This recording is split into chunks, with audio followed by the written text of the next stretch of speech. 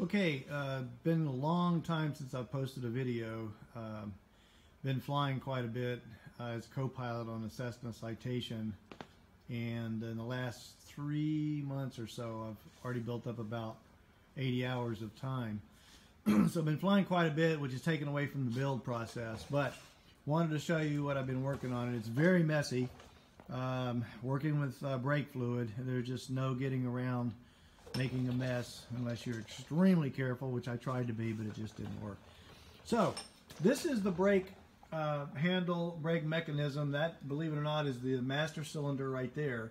And I've just rigged it up, obviously, on this jig and connected the lines right here to, this is the left main landing gear, and that's the fill line. There's the bleeder valve in the front.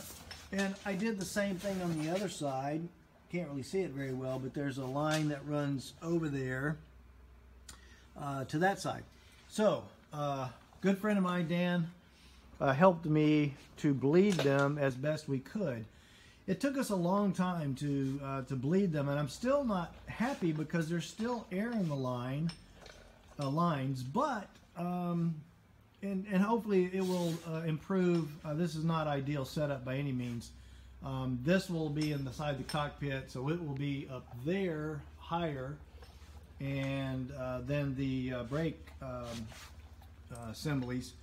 And so there's still air, and I'm not real happy with that. Hopefully it will, like I said, I'll be able to eliminate most, if not all of that air in the final install. But it does work, and it works fairly well. So I will try, see if I can do this. This is going to be kind of difficult to do with just two hands. I'll spin this up. Oh, that one's still kind of tight. Yeah. Hang on. They seem to tighten up a little bit. There we go. Okay, let me spin that, and then I'll pull on it, and you'll watch it. It will, the brakes will engage, the pucks will engage, and so here we go. So, nope.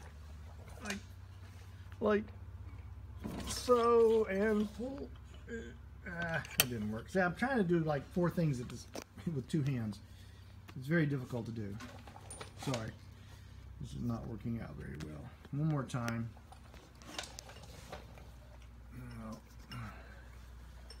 Okay, hang on. Here we go. There it goes. See, that sort of worked. Not a very good demonstration because I really need another person here to help me. But they are engaging, and we confirm that. Like I said, hopefully it will be better when I do the final install on this, which will be a while because next I'm going to work on the landing gear actuating system, the air system, that the pneumatic that actuates the landing gear up and down.